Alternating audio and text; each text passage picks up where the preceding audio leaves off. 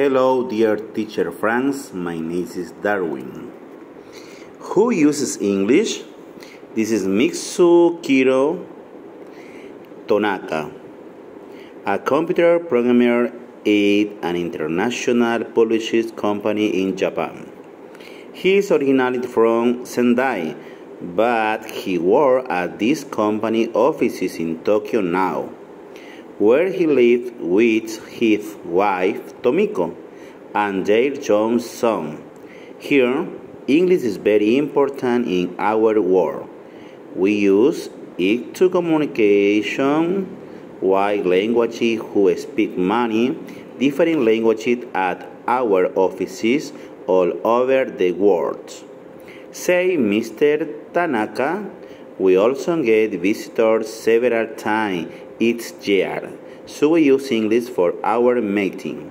At home, Mr. Tanaka gets new ideas about computing from websites in English on the internet.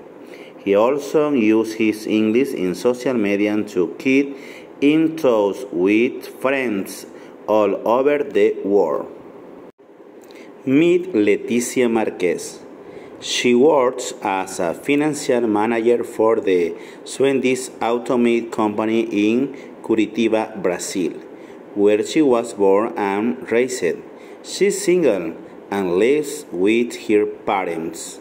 I use English every day, Mr. Marquez says. We use it in most of our email and meeting and for sale to Sweden.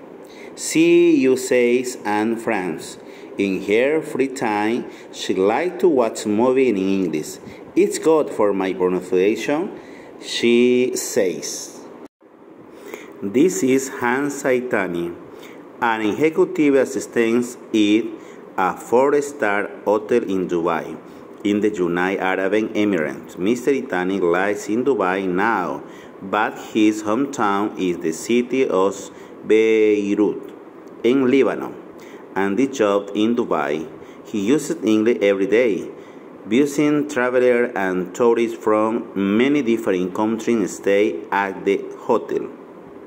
And English is the most common language they communication in. Sometimes our guests need a tour guide, and if not, to visit and use the opportunity to practice my English.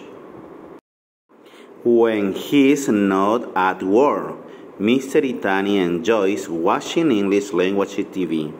It's helped me a lot. He says Mr. Itani is married and has a 1-year-old son.